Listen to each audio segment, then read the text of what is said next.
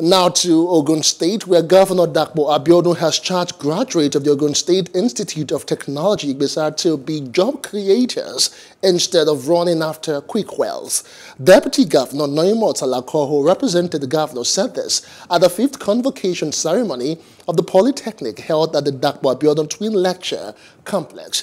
No fewer than 2,726 OND and HND students of the 2021-2022 academic session graduated from the Polytechnic. In her address, Rector of the institution, Olufunke Akinkulolere, charged the graduates not to contribute to the country's woes, urging them to be patriotic in defending the country.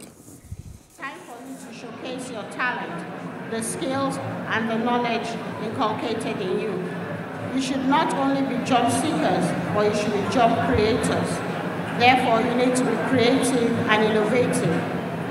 You've gained exceptional entrepreneurial and IT skills here, and which I advise you to use wholeheartedly and to exhibit in everything that you do. It is imperative that your family and the society benefit from your study and your experience. On behalf of Ogun community, I advise you to endeavor to build, repackage, and deliver yourself for enviable opportunities in the competitive world you are in. It is time to take advantage of the entrepreneurial skills you have acquired while here in Ogun. And you know that the list of the requirements of an entrepreneur is cash. Cash will come. But that is after integrity, skills, technical know-how, packaging. I advise you to go and prosper as you graduate from school today. Make positive changes and rebuild the fallen walls of our Jerusalem, which is Nigeria.